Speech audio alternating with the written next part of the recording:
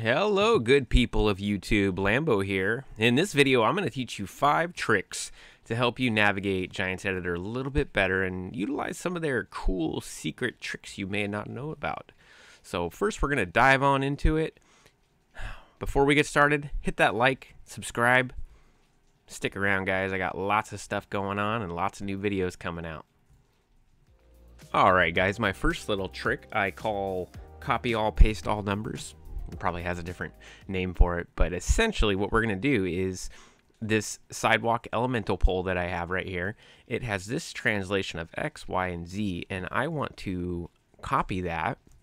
So I'm going to hit Control, Shift, and C, and it's actually going to copy each one of these lines. Now, I want to put this tree right where this pole is, but as you can see here, it has different translations. So we would click on the top one here, and then we would hit Control, Shift, and V, and it would paste in all those translations nodes to where it's right on top of where that pole is. And you can do the exact same thing with the rotation and the scale. You can also use this trick when you're needing to get the exact position of stuff or making animations. See, as you see in here, you have 3 sets of numbers, 1, 2, and 3. And if we were to actually hit paste in here, you'll see that it would paste these numbers 1, 2, and 3. So you could highlight this, replace it. This is a placeable XML, so if we were placing stuff on the map and wanted it to spawn in, we could easily, instead of having to type in all those numbers of where the placeable is, you just copy it, paste it. You notice some of these have rotation in here and stuff. That's a quick, easy way to tell the game where you want your stuff to spawn. Next part is going to be a 2-part. We're going to talk about local and global and snapping. So if you go up here to this little house here, you can click or unclick this, and one is local and one is world. What that means is the local is reading this object here, Cypress Stage, this transform group, and it's using this data to dictate where it is on the map. Now, if we switch this over to world, it's actually going to move in a left and right Z axis up and down kind of a way. So left, right, movie stuff like that. Unlike with this one, local world would be able to go at angles and adjust stuff, which you could do that with this one. You know, you could do it like that, but it doesn't actually show it when you rotate it. It doesn't show the gizmo rotate, unlike when local is clicked, that you can actually transverse on those individual lines.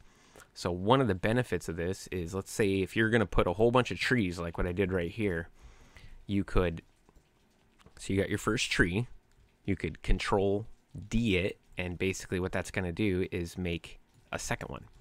Now, if I went back and I clicked on the top one and the second one with the world mode activated, I can actually move both of them.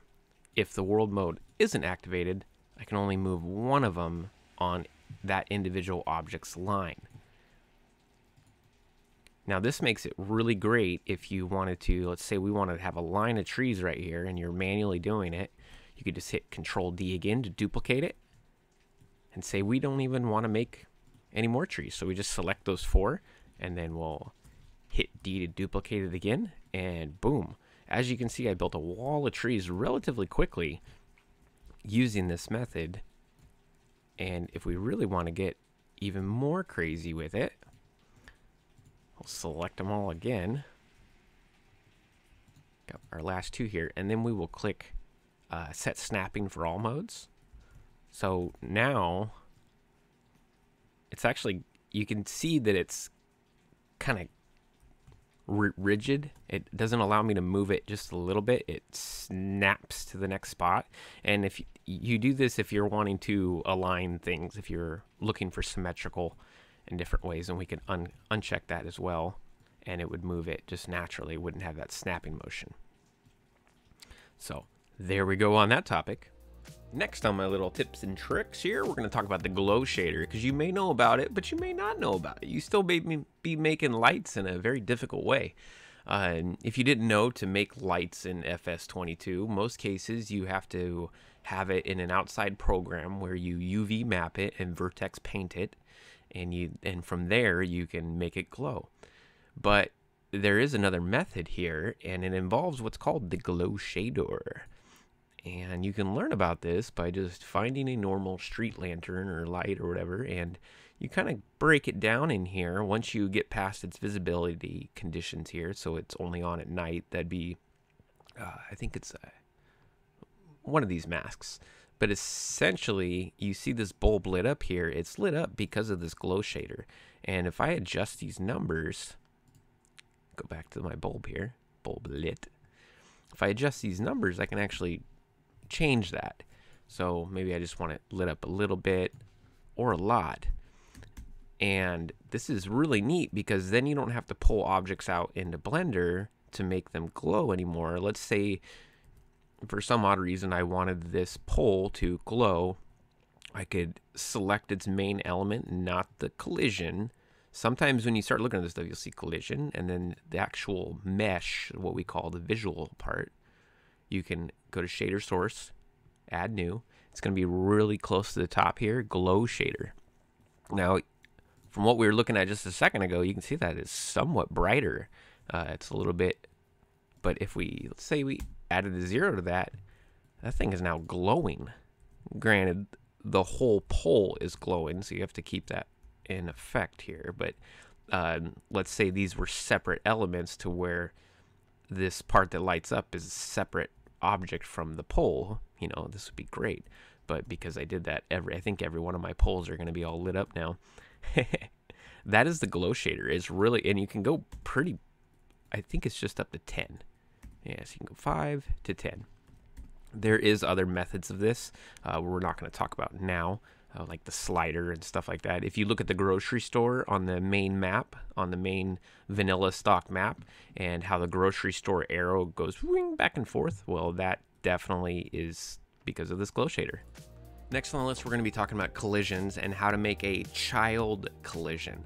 And what a child collision is that's a collision that's attached to the main body. So if we look on the left here where it says comp, that is my main collision. It's this big box you can see around. It's the big one here. It's invisible, but you can see the outline of it. That's the main collision. Then I have these little independent child collisions. We'll go over to rigid body, and you'll see right here where it's actually blocked out. I can't unclick it, and I can't create these from this mode either. So it's kind of a pain in the butt and stumps a lot of people, because when I'm using this drone right now, it's in testing. I keep catching on the trees because there's no collision on this main leg right here. So I'm going to show you how to make some collisions in game here without ever having to throw it in Blender to be able to click that button. So very first thing I like to do to make it simple, especially if the mod's big, is if there isn't a collision, a child collision all the way down at the bottom, you can double check compound child. Yep, I want that one. You can go all the way down to the bottom here, and I got one there. It just makes it easier to read when we open it up. Next, we'll go over to primitives, go to cube. I'm going to make this huge, ugly cube, but we're going to make it small. So you can use your translate, rotation, and scaling mode, or you can just uncheck it and you can do all three at once. So we're going to be making this pole. It doesn't necessarily have to be a cylinder either. You'll notice in the primitives, you'll see cylinder. That actually has more faces, and you're not going to be looking at this. So you want to use something with the least amount of faces. And does it really matter if it's a square collision or a round collision right now? It's so tiny, it really doesn't matter. So that's for up to you to decide. You know, in some cases, you need a round collision, but something like this, you can save on performance. All right, so we're just going to scale this bad boy all along here. That's about the length of that pole, right? We're going to go like this. We're going to get it all set up into position. A little off.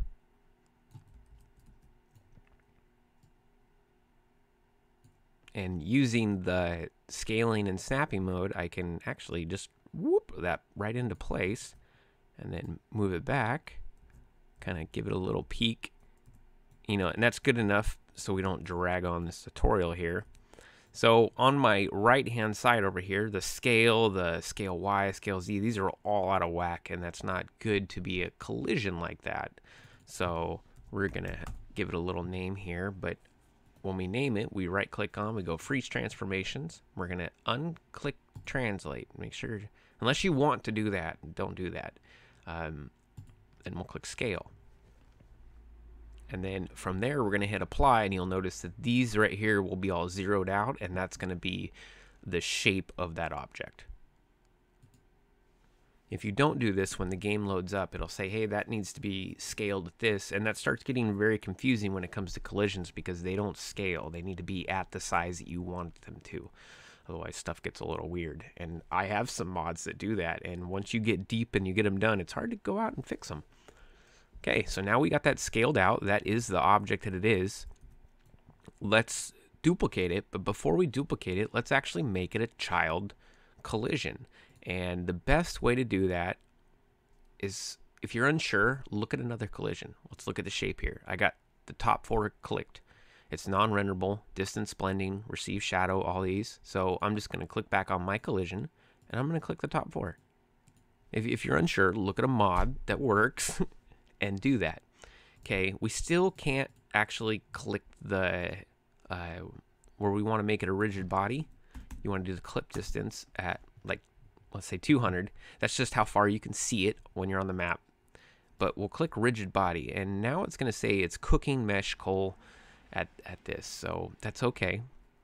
Once we hit save once, it should go through and fix that little issue there. So now we have these choices of rigid body type, but we still can't click that compound collision. So let's look at the other one and see what it says. So it's a static, it's a collision, and the compound child.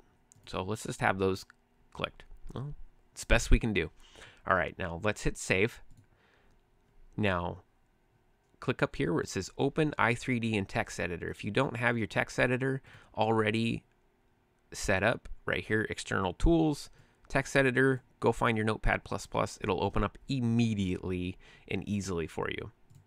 So we're going to actually open this whole thing up in our text editor.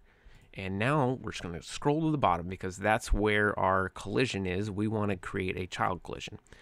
And you see right here in this code, here's my other collisions that I have, and they're properly done. It says compound child. We'll want to Control-C that,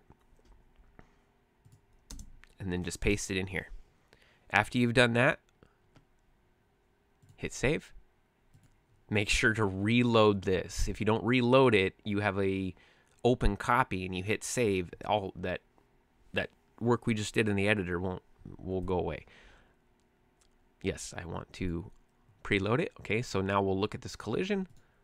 It is now a compound child collision, and you can go through, and I think it's normally a 202. I think that's the, but you can also leave it blank for right now. It doesn't cause any errors that I know of. Probably wrong on that, but who knows. So now that we have that collision, we're gonna put it inside of our mod, inside of our scenograph here. So paste it in. Oh, we ran into a boo dicky, so we're gonna have to replace it where we want to place it. Okay, that's good. Now I need one on the other side, so I'm just gonna hit duplicate. And if you haven't understood how everything works, you got an X, a Z, and a Y axis. And so if I reverse this, let's say X on the opposite side, it's exactly where this one is on the other. I actually think this model is off just a hair. But if your model is symmetrical, which mine is not, it should put it right where it needs to be. And all you have to do is reverse the rotation, just put a negative there, and it basically is going to fit right where we want it. So then when we load it in game, I have a full set of leg collisions there that allow you the ability to be a compound child. And that is how I make compound child collisions. My next useful tip is a paint by spline script, and this actually comes stock in your Giants editor that maybe you didn't know about. You just go right up here where it says scripts. And I don't know everything on this, but also I will be doing a video in the future because there's a lot of cool stuff that I'm not going to cover in this, but we're going to hit it just basically. And that is painting the textures on the ground by a spline so you don't have to do it manually. And I've already went through and kind of made 2 custom ones for myself, but we're going to go through and show you exactly what those look like and how you can edit them. by clicking on the window here, and then we're going to scroll till we see script editor. Once we have script editor open, your normal ones that you should have will be under terrain. So you'll go to terrain and you'll see paint terrain by spline. I cannot remember if you'll have this here. I think I added that in to know what I wanted to do. But essentially, if you read this up here, it's created by Nicholas. I'm going to murder your name, bro. I'm just not even going to try. The description is, first parameter of the detail is the layer ID. And I don't know all the layer IDs. I have to go through and play with it. The second parameter is half the width in meters. So I was making these roads that I have in the map. This is my road right here. Oh, see, I have more listed here. I was playing with it. I have concrete. It just so happened to create me some really nice roads. These roads are all made by spline. And essentially, I need a road that connects these two roads right here, so it's not just this one road. And so let's paint. I'm going to go to create. I'm going to go to spline. Now my spline's going to spawn over there. So there's this cool trick called Control B. And now wherever you click, that spline or whatever object you're going to have is going to pop up. Rotate it on yonder. I want it to be pretty even, so I'm going to hit the numbers here. And then if you get real close, you can zoom down and click the end and then click the start. You could make some custom roads using insert and a handful of other stuff, but I just want a straight road right now to show you how the script works. Because you could go through and design up some pretty complex road using splines, just adding new sections of the spline. But there we go. I have it all the way to there. And when I go up to my scripts, because I'm using a different kind of asphalt, but it's the exact same code, we're going to go paint spline by asphalt. Or if you were going to use the stock one, you would go right to there. But I'm actually going to paint it. And now you see that I got a perfectly straight line all the way down. So this is super useful and saves you so much time, because I'm not a map maker. I know I make some maps, but it's not my favorite thing, because painting all this grass and all that, it's just pain in the butt. But with this, it's really helpful. It can do a lot of different things, and I'm sure there's plenty of other scripts out there too, because you can also raise the terrain and place objects by it. We'll do a whole different video on scripts, but this is definitely one task, one tool task, whatever you want to call it, that you need to know, because it saves you a lot of time if you're map making. Thanks for watching, everybody. If this video was interesting, maybe this video will be interesting as well, as I cover how to make your first mod.